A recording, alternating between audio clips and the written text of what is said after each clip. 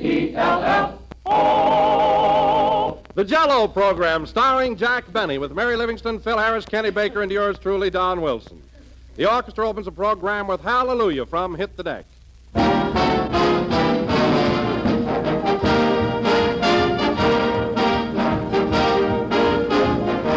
Here's the true story as told in the local paper of a potluck supper which was held out in Madison, Wisconsin a short while ago. It seems that 8 women were each asked to bring one surprise dish, and the reception committee thought they'd probably bring baked beans or potato salad. Well, the table was all set and the coffee was brewing, and they began to unwrap the dishes. The first dish was Jell-O. The second dish was Jell-O. The third dish was Jell-O.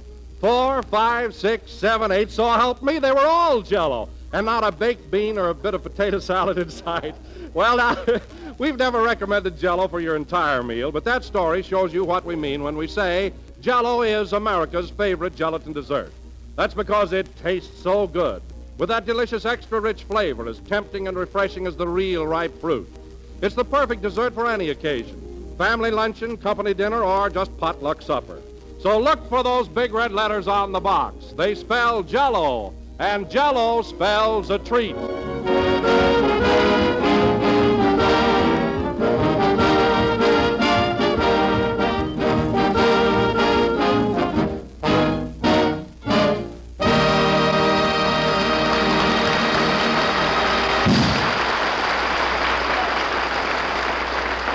That was Hallelujah, played by the orchestra. And now, ladies and gentlemen, may I present our versatile master of ceremonies. A comedian who with one subtle gesture, one wistful look, can plumb the depths of your emotion. I get right down there. Why, only 2 weeks ago, he was Gunga Din in a loincloth, lost on the desert. Water. Water, that's what I want. Water. And last week, he was Alexander Graham Bell, inventing the telephone. Operator. Operator. That's what I want. Operator. So tonight, ladies and gentlemen, without further ado, we bring you the Paul Muni of radio, Jack Benny.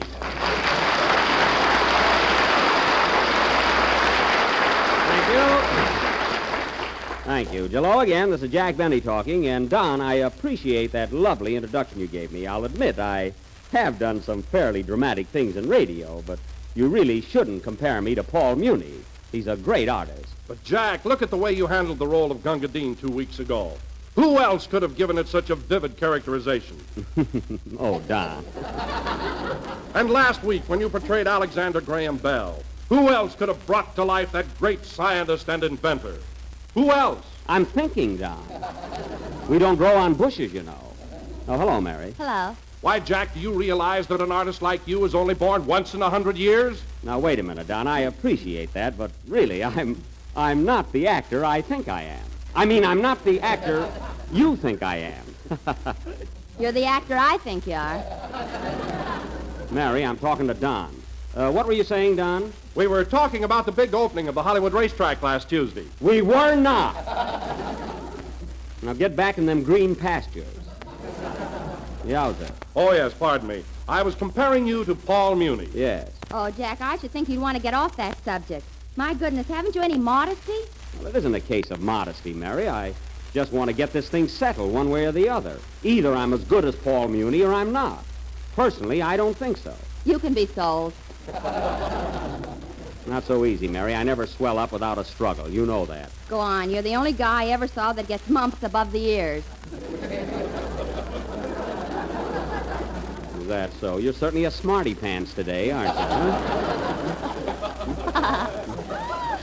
Say, Jack. Yes, Phil. This may be a surprise coming from me, but the dramatic stuff you've been doing on our program lately has been terrific. No kidding? Why, there isn't one person who comes into the Wilshire Bowl and has a marvelous dinner for $1.50 and no cover charge that doesn't say Jack Benny Sensation.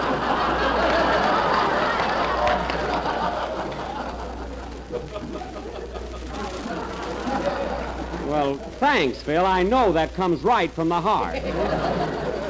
I may rib you a lot, Jack, but as far as I'm concerned, you're as good an actor as Paul Muni any day, and I know what I'm talking about. Well, Phil, if you're kidding me, I'll kill myself. No, Jack, I'm on the level.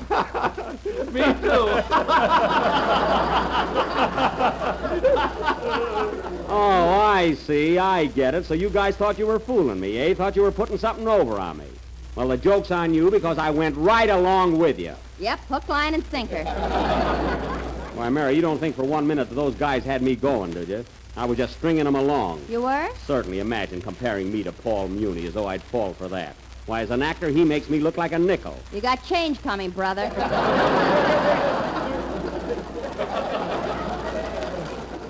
Thanks.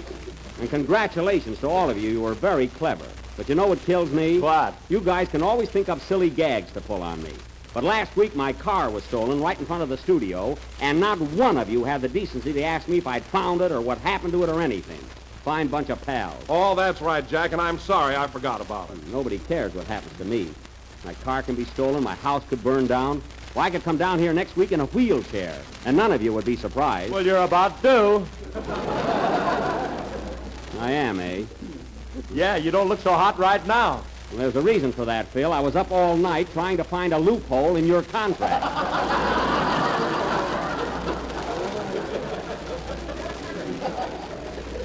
That's why. Did you have a lawyer with you? It wasn't the Sandman. So Phil better keep his fingers crossed. Oh, hello, Kenny. Hello, Jack. You just get in? Yeah.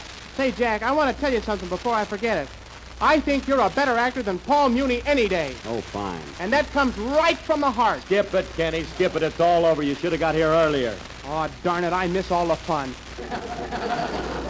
Oh, so you were in on that little plot, too, eh, Kenny? Yeah. Oh. Well, I'm sorry to disappoint you, but I was wise to the whole thing. It was a very obvious gag. Oh, I brought that up at the meeting, but no one agreed with me. The meeting? Oh, so you fellas have a club now for your little conspiracies against me. Do you belong to it, Mary? Oh, sure, I'm a member of the BBU-THD. BBU-THD, what's that? Bill Benny up and tear him down. Well, Incorporated. that's quite a little organization you got there. Who's president? Roosevelt. I mean of your club.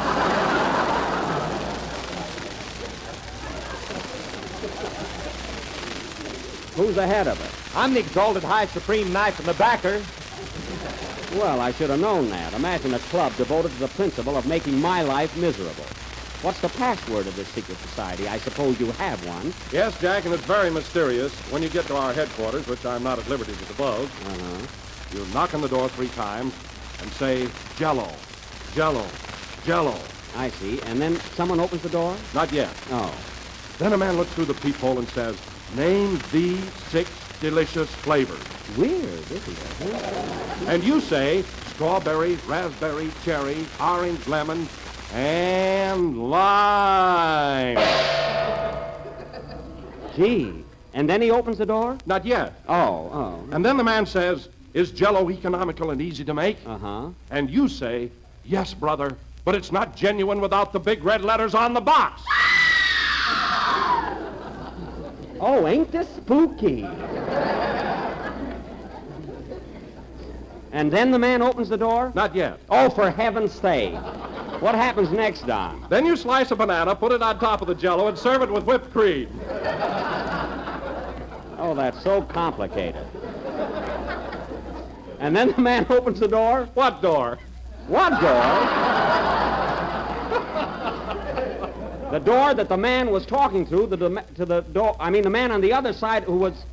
Oh, forget it. I'm all mixed up now. It's perfectly clear to me. Well, you're sharp, Kenny. How I ever got involved in these doors, I don't know.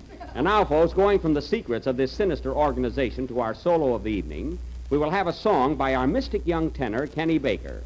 This is a brand new number that will soon sweep the country. And come in. Mr. Benny, Yes? I've been listening to your program, and I think you're as good an actor as Paul Muni and Spencer Tracy put together. Well, thanks. Thanks a lot. I wish somebody put me together. Goodbye.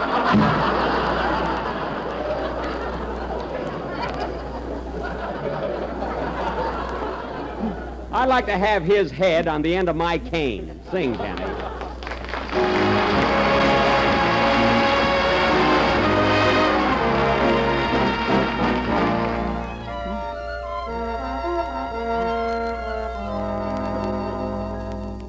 I can hardly believe it. I still tremble with bliss. All my life I've been dreaming of a meeting like this. A new moon and an old serenade. I just stood there and looked at you as the violins played. A new thrill, we were both so afraid, but the moon and the melody seemed to come to our aid. Heaven gleamed in a rose-colored light, and the music seemed to be saying, "You're mine tonight." Your heart called, and I gladly obeyed, in the spell of a new moon and an old serenade.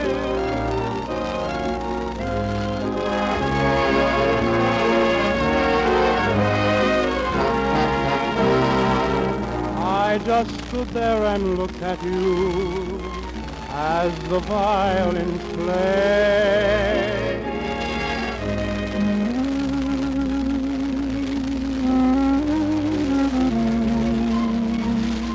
But the moon and the melody seemed to come to our aid.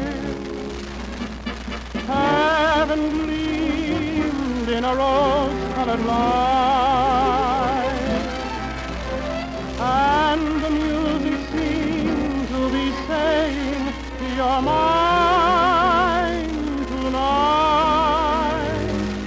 Your heart called, and I gladly obeyed, in the spell of a new moon and an old serenade.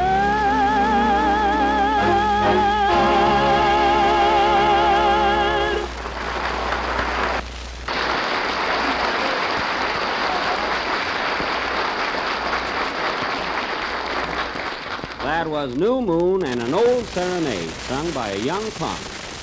But I want to tell you something, Kenny. That was very good. Now, how'd you know I was going to say that? You say the same thing every week. Well, You're in a rut, Pappy.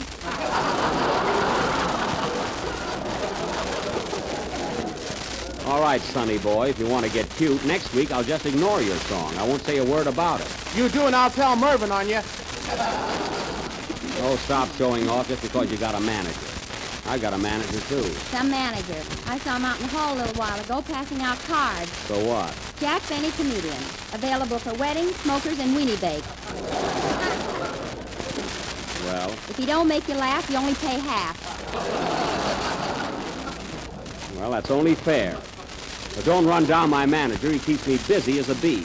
Why, last night I was master of ceremonies at the world premiere of that new meat market in Santa Monica.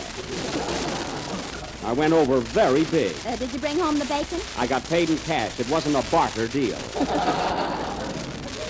And now, ladies and gentlemen... Say, Jack, Well, I can't understand why a guy like you that's supposed to be a big shot plays all those cheap dates.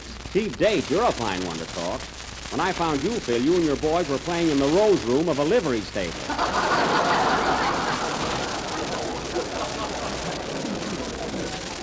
Phil Harris and his feed bag 9. Remember? Them were the happy days. Yeah, they certainly were. By the way, Jack, what were you doing in a livery stable? He was in there pitching.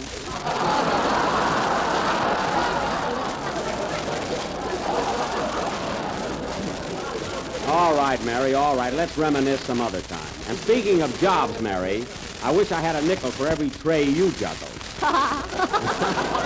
Yeah, she knows I'm not kidding. And now, ladies and gentlemen, as I start to announce, next Sunday night, as a super special offering, the Flying Bennies will present, for your entertainment, one of the... Open up, you got company. Come on in, Andy. Hiya, bud.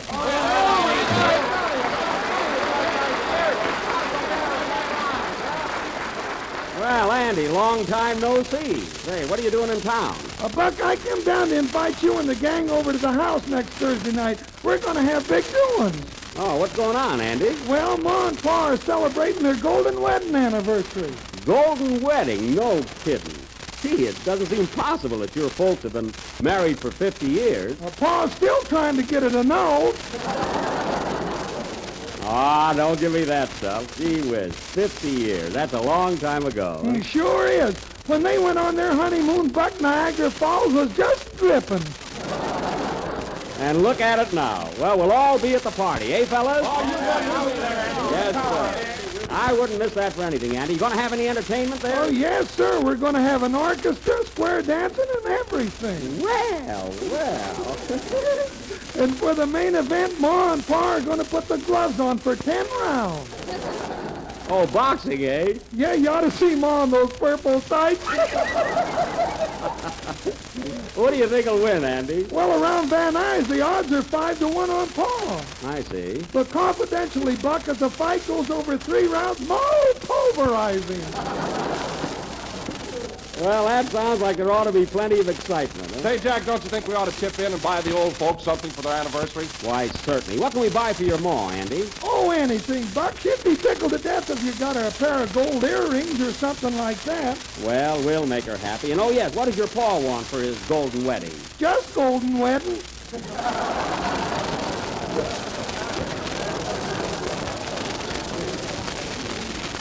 Well, I don't blame him. He's got a right to celebrate. Well, Andy, you can bank on us. We'll all be there next Thursday. I don't think I can make it. I got a date to take my girl to a movie Thursday night. Why don't you take her out Friday night? I can't. She's our maid.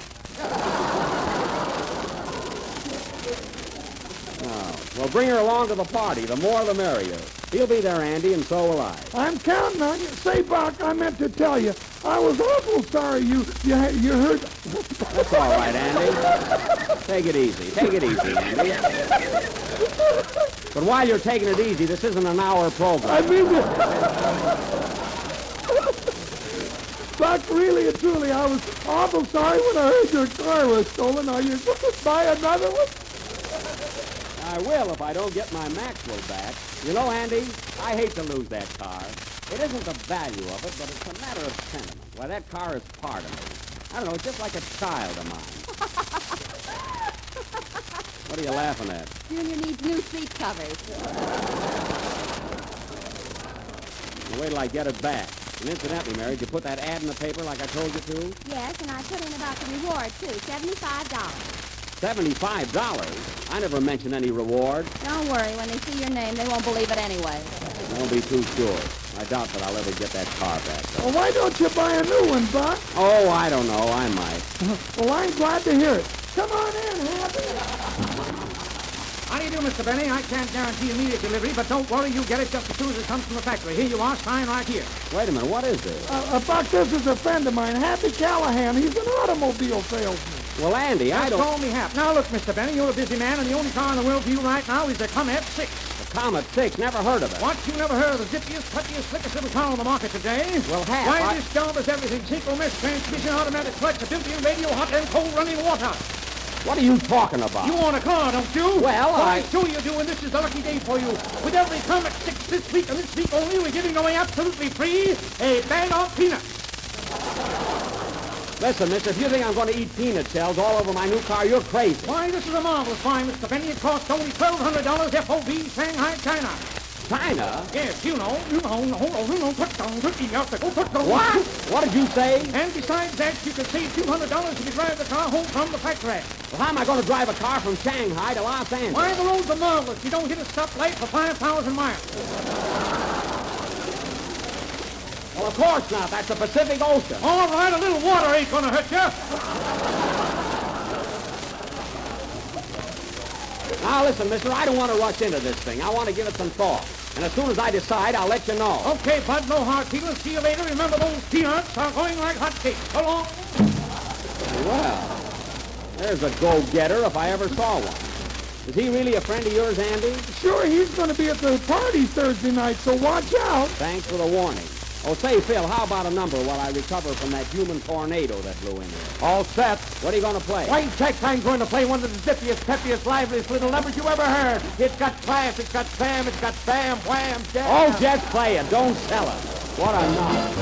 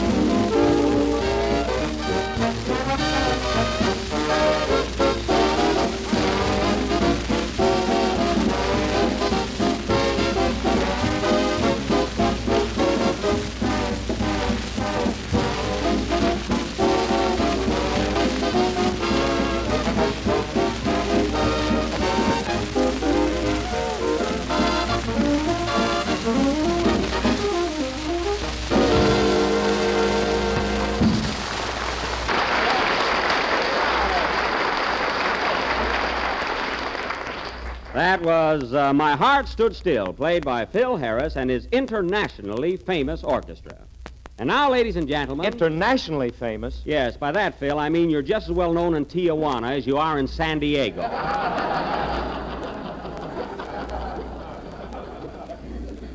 And now, ladies and gentlemen, as I have tried to announce several times this evening, next Sunday night, in response to requests from two Great Danes, an Irish setter, and numerous other dogs, we are going to present our version of 20th century's current film success, The Hound of the Baskervilles.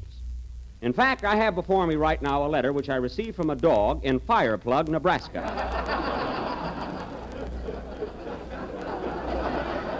Especially requesting this play. May I quote from this letter? Dear Mr. Benny,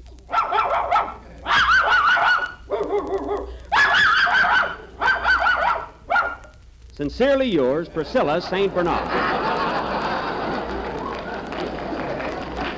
Now, as we have gone to a great deal of trouble and expense preparing this mastiff piece, tonight, tonight we are going to give you a preview of some of the highlights of this, shall I say, canine epic? Sure. Okay. That's all right with me. Me too. Oh, quiet. Now, Andy. Yes, Buck? I'm glad you stayed a while because you're going to play the leading role. That is, you're going to be the Hound, a vicious, snarling beast with sharp teeth and long claws. Do I have fleas, too? No, you don't have fleas. Then what good are the long claws? Never mind.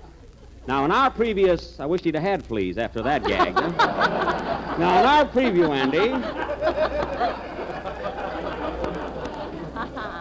Now, in our preview, Andy, you just howl when you're supposed to. Well, what am I going to be, Jack? I'm not sure, Kenny, but I think Andy bites you in the first scene. Oh, then I guess I better wear my old suit. I would, yes. And, Don, I want you to announce our trailer tonight. You know, make it sound like the march of time, as only you can do it. Okay, Jack, I'll be right up on my toes. Thanks, Don, but I doubt that they can take it. Now, everybody ready for the preview? 1, 2, 3... Oh, for crying out loud. I'll answer it. Hello? Hello? Hello, boss. This is Rochester. I know who it is. What do you want? This will only take a minute. All right, what is it? Well, I don't want to appear mercenary, but you know that check you left for me this morning for my weekly salary? Yes, what about it? Well, it seems to be $2 south of the stipulated amount. Oh, well, I meant to explain that to you, Rochester. You see, you're supposed to be my butler, my valet, and my chauffeur. Uh-huh. And inasmuch as my car was stolen last week, you're no longer a chauffeur. Uh-huh. So I'm deducting $2 from your check on a technicality. A technicality? Yes. Well, boss, I'm going to get myself a pen and some ink and overrule you.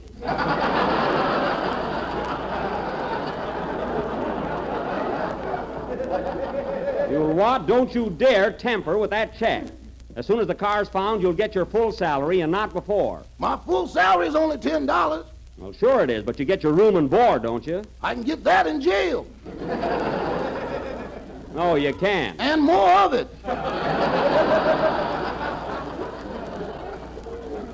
That's a fine way to talk, Rochester. Why, you've gained 20 pounds since you started to work for me, and you can't deny it. I can't explain it either.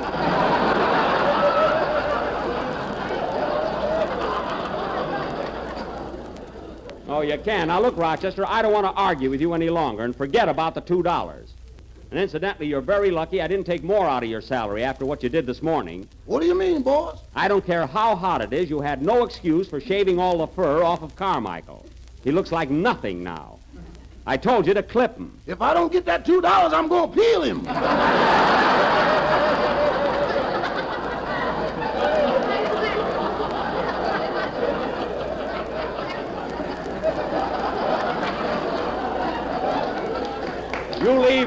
You leave that polar bear alone, and I'll talk to you when I get home. Goodbye. So long. Oh, boss. What? I forgot to tell you your manager called. Oh, what does he want? He says there's a new drive-in stand opening at 10 o'clock tonight, and you got to be there in full dress. Oh, okay, I'll be there. Put on some cork. I'm working with you.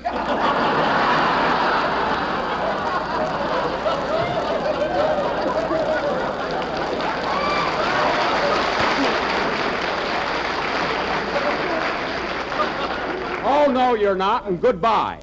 Huh. None of that Sambo and Tambo stuff for me. I'm doing a monologue. All right, fellas, time is getting short, so let's get ahead with our preview. Are you ready, Don? All set, Jack. And now, ladies and gentlemen, for a few of the highlights from next week's sensational attraction, the Hound of the Baskervilles.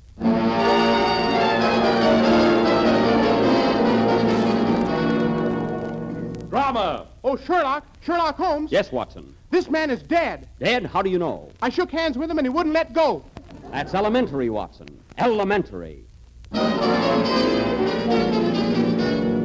Mystery. Now listen to me, Lady Beryl. I want the truth. Did you kill Sir Hugo? I didn't. You're too cruel, too beastly.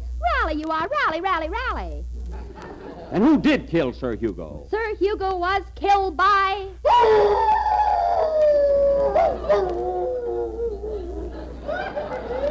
What was that? Andy Devine.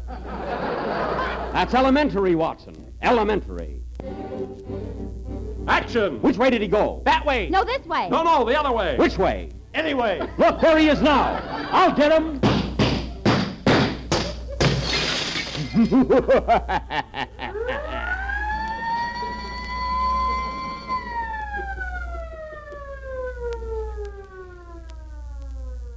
Those are just a few of the thrills that are in store for you next Sunday night.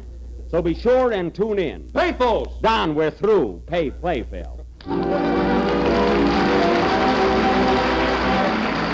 the old nursery rhyme about the Queen of Hearts and the tarts that were stolen away? Well, if those tarts were half as delicious as the ones I'm going to tell you about, it's no wonder somebody swiped them.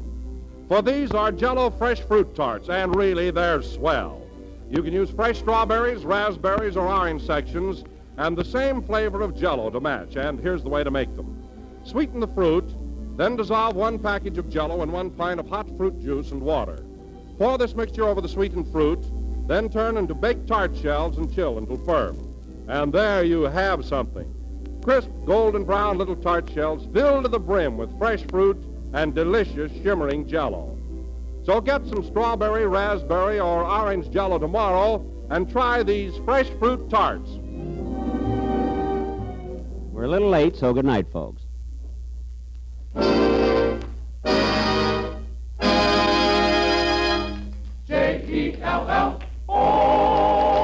Getting Parker appears on the Jell-O program through courtesy of Marvin Lewis Productions. This is the National Broadcasting Company.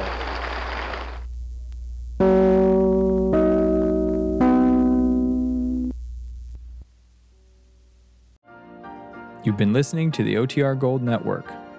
Find more classic radio at otrgold.com.